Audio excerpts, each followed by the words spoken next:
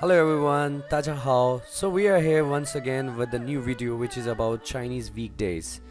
This is very commonly using in China whenever you are traveling to China or you are already living in China. So it's very important for you to learn some of the new things to survive in China. So Chinese weekdays. Today's topic is Chinese weekdays. So Chinese weekdays, in weekdays we used to say the week. How to say week in Chinese language? That is called xingqi. So we have in this new video we are going to learn weekdays. Before going to learn this weekdays, this is very important. Once again, we have to learn the Chinese numbers. If you remember that we have in a video that where like in the counting, in the weekdays and even in the month's name, it's very important you need to learn the counting from 0 to 10. And already we had a video about it. It's briefly like we mentioned 0 to 10. So if you didn't subscribe our channel, please subscribe our channel and also go back to watch that video about the counting. So let's start about this weekdays. So first we revise all the numbers in Chinese. So how to say 0 in Chinese?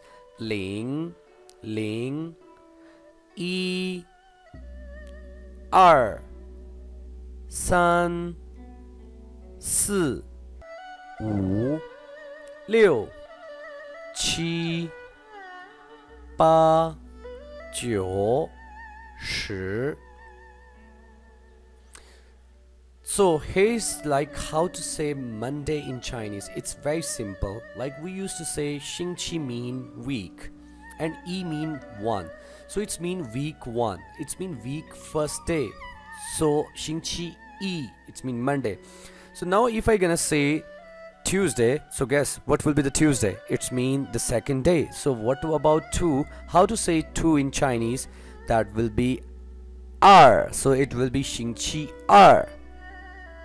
I hope it is easier. I think it's not very difficult. So xingqi er. So how about the third day, which is Wednesday? So we used to say xingqi san. Then there will be fourth day, xingqi si, Thursday. And then there will be xingqi wu, it means Friday. Xingqi liu means Saturday. Okay, now there will be the 6th day is Saturday. So now guess how about the last day, which is 7th day? Do you think that it will be xingqi qi? Actually it is not xingqi qi, it's not the 7th day. They used to say it's xingqi ri or either xingqi tiān, it means Sunday. Or tiān mean, which are at the end are mentioning that means day. So we used to say xingqi ri or xingqi tiān. So both of them are correct. You can use any one of it, right? So it was all okay with you that we already just revised it. So we going further like xingqi. Once again we're going to revise it.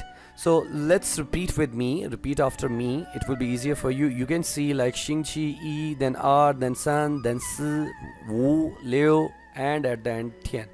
So now you can just imagine, I give you a break for it, that you're gonna revise it by yourself. So repeat after me. xingqi yi, xingqi er, xingqi san, xingqi si, xingqi wu, xingqi liu, xingqi ri, xingqi tiān. So can you revise it by your sound? So revise it please right now.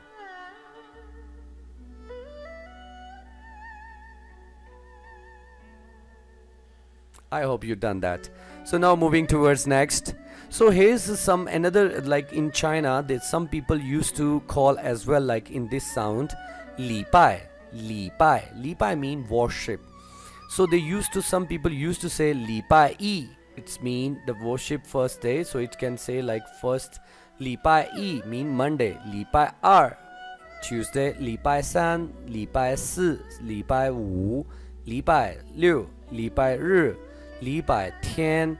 So these are all the sounds are same. Just at the place of xingqi they use the word li bai. This is also using in China. So next one is zhōu. This is the word zhōu mean is cycle. So they used to say as well 周一、周二、周三、周四、周五、周六、周日 And how to say weekday? Weekday in Chinese we used to say 平日. 平日. It means weekday. And how to say weekend in Chinese language is 周末. 周末. So here's like we have already cleared these are all of the words, but how to say weekday and weekend in Chinese language? Weekday in Chinese is 平日, and also say it as 工作日. It's mean the working days. Weekdays also called 工作日, which means working days. Weekend in Chinese is 周末. The terms for weekday and weekend are the same across the three categories of days of the week in Chinese above. Thanks for watching our video, and further if you want to get some more informative videos, please subscribe our channel, because you are going to get some more information later on as well about China and about the Chinese language. So all the time you are welcome. You can comment us and you can also give us your feedback. Thanks for watching. See you again. 再见.